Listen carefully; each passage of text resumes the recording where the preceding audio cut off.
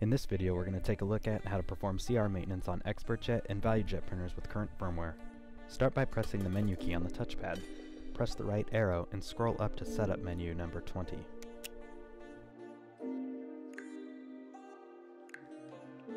Once there, press the right arrow key and hit Enter to start CR maintenance.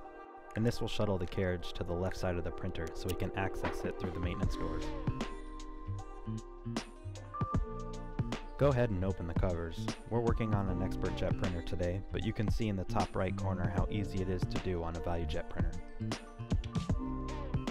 The first thing I like to do is lay down a paper towel in front of the maintenance station. This is going to keep everything nice and clean and limit any ink drips we might have.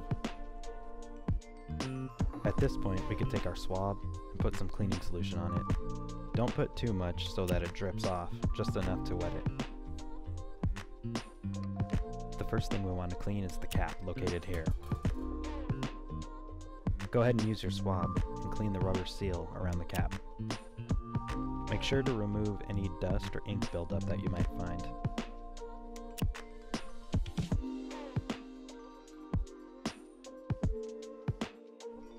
The next thing we're going to clean is the wiper, which is located just to the left of the capping station. Take your swab and make sure to clean both sides and the top of the wiper, also removing any ink buildup or dust.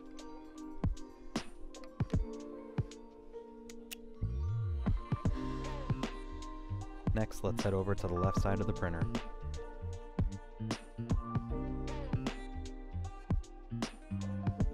Take a new clean swab with cleaning solution on it and carefully clean the bottom edges of the print head.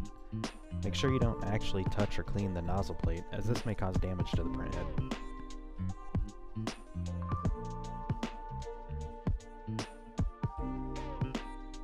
Here's just another look at that process. Again, stressing the fact that we are not touching the bottom of the nozzle plate. This printer is actually pretty clean, but it's also recommended that you clean the black ramps on both sides of the print head. Ink, dust, and debris can build up here, and we want to make sure any of that is removed. Next, we're going to flush the cap, and you can do this by pressing the down arrow on the control panel while in CR maintenance. This will start the maintenance station pump. While the pump is running, go ahead and take cleaning solution and flood the cap.